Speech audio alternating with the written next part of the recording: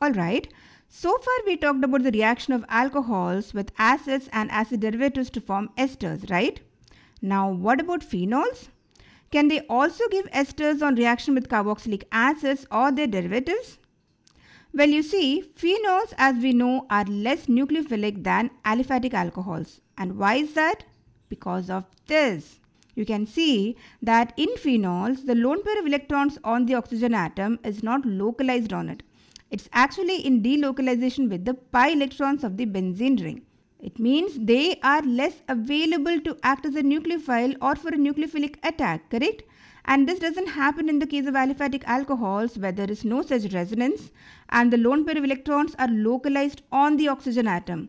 So the oxygen in an aliphatic alcohol is much more nucleophilic than the oxygen atom of the phenols. So this means if you simply mix phenol with carboxylic acid under acidic conditions or under Fischer reaction conditions, we do get an ester, a phenolic ester, but this reaction is very slow. It requires much harsher reaction conditions or longer reaction times to get even a decent yield. So this is not usually an efficient method to prepare phenolic esters. So what do we do in that case? Since phenol is less reactive, we have to compensate for this decrease in reactivity by using a stronger acid derivative, right? In other words, we need to employ activated acyl donors. Now these are compounds where the acyl group is already highly electrophilic and have a good leaving group. And that makes them much more reactive even towards weak nucleophiles like phenols. You can see that we are talking about acid chlorides and acid anhydrides, right? These are the activated acyl donors. Alright, so what does the reaction look like? Well, the reaction of acid anhydride with phenol would look something like this. It would give us a phenolic ester and the byproduct in this case would be a carboxylic acid.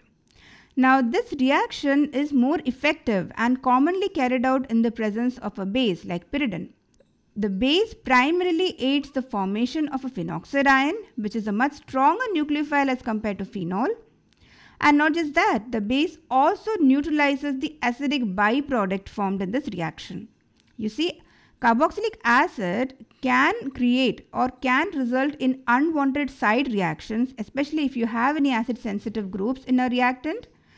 And even worse, as the acid builds up, it can result in the hydrolysis of the very product that we're trying to make, right? It can cause hydrolysis of ester. So that is why we almost always carry out this reaction in the presence of a base rather than employ harsher acidic conditions. But even then I have to mention that we do still carry out this reaction in acidic conditions where we employ concentrated sulfuric acid. And what does this do? Concentrated sulfuric acid basically protonates the carbonyl oxygen of the acid anhydride, and that makes this carbonyl carbon more electrophilic. So that means it becomes more susceptible to the attack by even a weak nucleophile like phenol. But in general, as I said, we prefer to carry out this reaction in the presence of a mild base because you almost always get higher and cleaner yields of phenolic ester under basic conditions. And not just that, concentrated sulfuric acid can also cause side reactions like sulfonation and dehydration, which we all know is not what we want, right? They are undesired reactions. So this is the reaction with acid anhydride. Now what does the reaction with acid chloride look like? Again, pretty similar. The reaction with acid chloride also gives us a phenolic ester, but the byproduct in this case is HCl. Yes. Now in this case, the use of a base is absolutely non-negotiable. We have to use the base to neutralize the HCl byproduct that is formed here and to prevent any kind of undesired acid catalyzed reactions. So to reiterate, what did we see with phenols? We saw that simple Fischer esterification with phenol is highly inefficient, and this is because of the decreased nucleophilicity of phenols, right? But that's not a big problem because synthetic chemists have really powerful tools in their hands, which is the use of activated acylating agents like acid chlorides and acid anhydrides.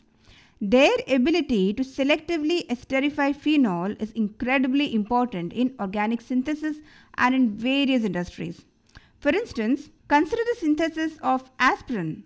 You know, the tablet that doctors prescribe for headaches or body pain? Yes, the structure of aspirin looks something like this, and aspirin or acetyl salicylic acid, you can see, is a classic example of a phenolic ester.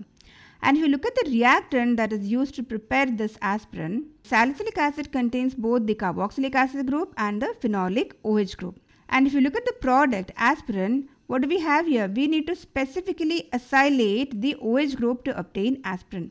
And that can be done by the use of acylating agents like acetic anhydride. So when we react salicylic acid with acetic anhydride, it allows us to selectively esterify the phenolic hydroxyl group, leading to the formation of aspirin. And what's the byproduct here? We have used acetic anhydride, so the byproduct would be acetic acid. So this is a perfect illustration of using activated acylating agents to target the phenolic group.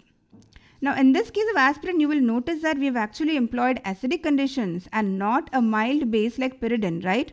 So why do we use this? What does acid do? Basically, it activates the acetic anhydride by protonating it.